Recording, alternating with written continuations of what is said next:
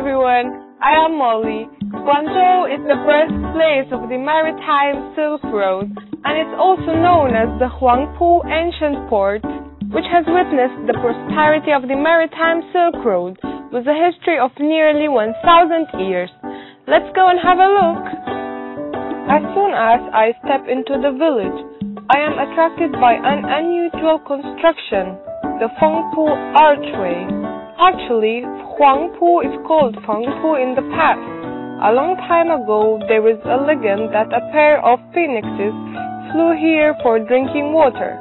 Cantonese natives called the land by the water Pu. As a result, Huangpu Village was originally well known as Fengpu Village. As time went by, many foreign businessmen pronounced this place as Huangpu instead of Fengpu. Therefore, people nowadays are keen on calling it Huangpu Village. Hello everyone! I'm in the Huangpu Anchorage Museum, where we can know more about the history of Guangzhou Maritime Silk Road, the 13 Hongshan and the Huangpu Ancient Port.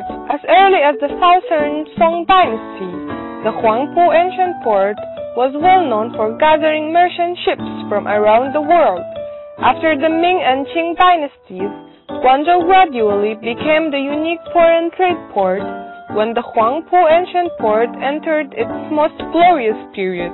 All foreign merchant ships must declare the goods at Huangpu Ancient Port before they were allowed to enter and trade in China. It's recorded that during the period when Guangzhou was the only city that allowed foreign trade, there were more than 5,000 foreign merchant ships moored at Huangpu Ancient Port. One of the most famous Swedish merchant ships, East Indiaman Gustavsborg, had visited Huangpu Ancient Port 3 times, with silk, tea, porcelains, and other goods loaded back every time. Nowadays, walking in the streets of the ancient Huangpu village, you can still feel the glory of the past. Not far away, Guangzhou International Convention and Exhibition Center, Pazhou Complex, inherited the prosperity and openness of the ancient port. During the Canton Fair, Chinese and foreign merchants gathered here, continuing the glory of the Maritime Silk Road.